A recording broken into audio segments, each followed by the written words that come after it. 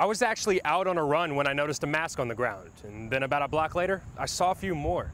And then I couldn't stop seeing just how many masks were littered across the sidewalks and roadways. So I spoke with officials at Keep Virginia Beautiful to see if an increase in PPE litter was something that they noticed as well. Another pandemic problem: littering. Masks and other forms of PPE can be found on the ground, in parking lots, roadways, and grass in many populated areas.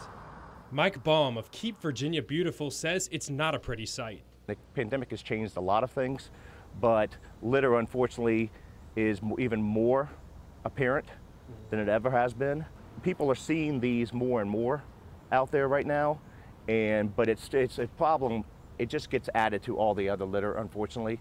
A new normal for pollution. These are latex gloves, which is a form of plastic, and this is kind of a cloth plastic liner mix. This is not going to immediately biodegrade by any means. Baum says it's important for people to remember what they are littering could carry a virus. The thing about these things, they're contaminated.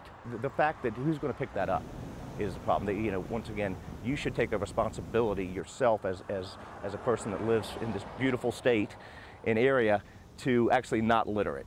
Mike Baum also says that although we are protecting ourselves from COVID-19, we also must remember to protect the environment around us. Reporting in Chesterfield, Tyler Thrasher, 8 News.